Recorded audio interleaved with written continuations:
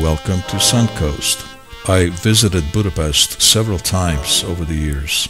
This last visit was in May 2024. It seems that every time I go to Budapest, the city appears more prosperous and vibrant.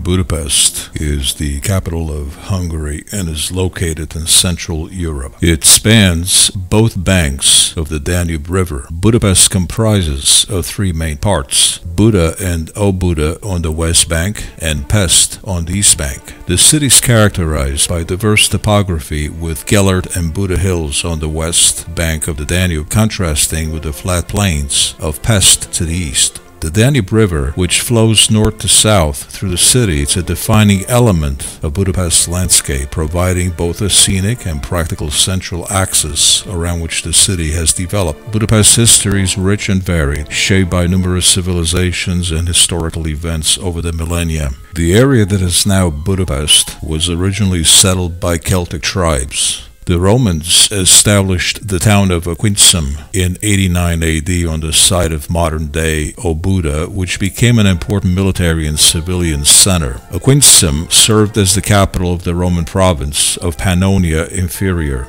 After the fall of the Roman Empire, the area was occupied by various tribes, including the Huns, Goths, and Avars.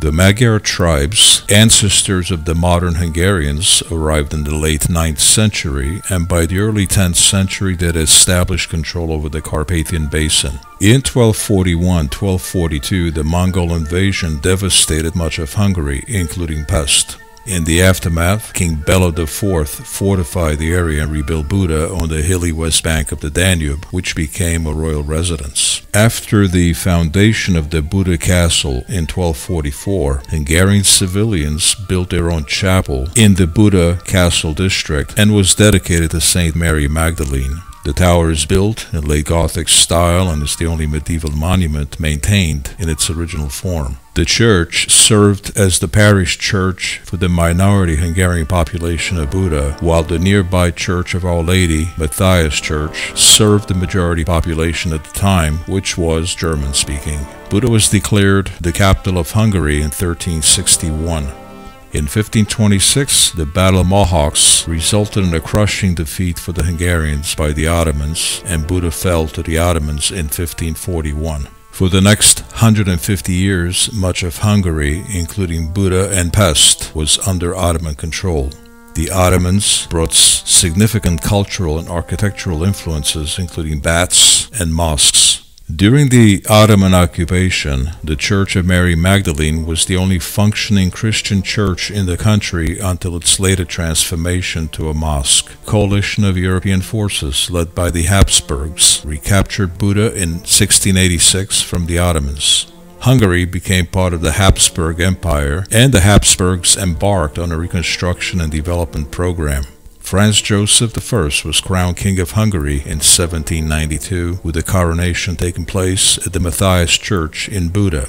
The cities of Buda, Pest, and Óbuda were officially unified in 1873 to form Budapest. Budapest quickly became one of the fastest-growing metropolitan areas in Europe. The unification spurred extensive urban development, including the construction of iconic structures such as the Hungarian Parliament building, the Buda Castle, and the Chain Bridge. Budapest became one of the centers of the Austro-Hungarian Empire in the late 19th century and early 20th century, experiencing a golden age of economic prosperity and cultural development.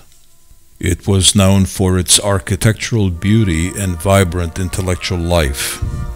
The collapse of the Austro-Hungarian Empire following World War I led to significant political and social upheaval and eventually territorial loss in occupied territories. In March 1919, the Hungarian Soviet Republic was established under the leadership of Bela Kun, making a brief period of communist rule.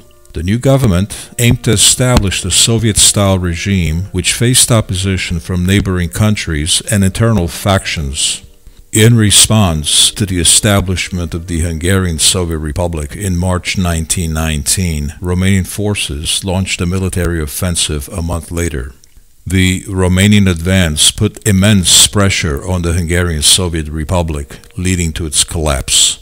Bela Kun and his government fled the country on August 1st, 1919, thus liberating Hungary from a Soviet-style regime. The Treaty of Trianon, signed on June 4th, 1920, was a significant blow to Hungary. The treaty resulted in Hungary losing about two-thirds of its imperial territory and population, ceding land to Romania, Czechoslovakia, Yugoslavia, and Austria. The territorial losses had profound economic and social consequences, leading to widespread discontent and a sense of national humiliation. Between World War I and World War II, Hungary experienced a period of profound change, marked by the collapse of the Austro-Hungarian Empire, the traumatic Treaty of Trianon, and the rise of authoritarian and extremist regimes. The country's efforts to regain lost imperial territories and its alignment with Nazi Germany ultimately led to devastating consequences during World War II. After World War II, Hungary experienced significant political, economic, and social changes, transitioning from a wartime occupation to a communist regime. Hungary was occupied by Soviet forces in 1945. The 1947 parliamentary elections were marked by intimidation and electoral fraud, leading to a significant victory for the communists. In 1949, Hungary was declared a People's Republic, and the Hungarian Working People's Party became the sole ruling party. Hungary adopted Stalinist policies, including collectivization of agriculture, nationalization of industry, and political repression.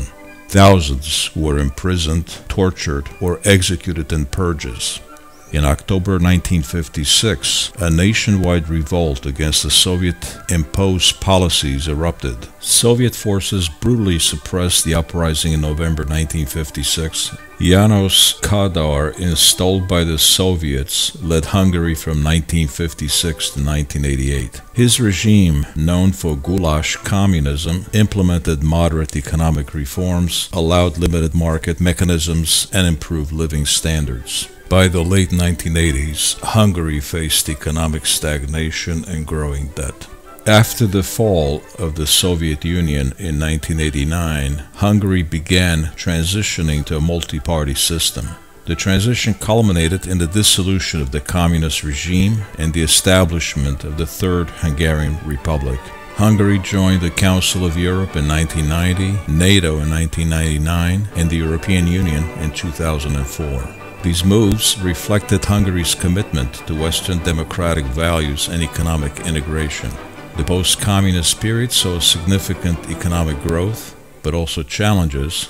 I hope you enjoyed my video. Budapest is a beautiful city, and it should be on your list of must-visit. Thank you for watching, and please subscribe.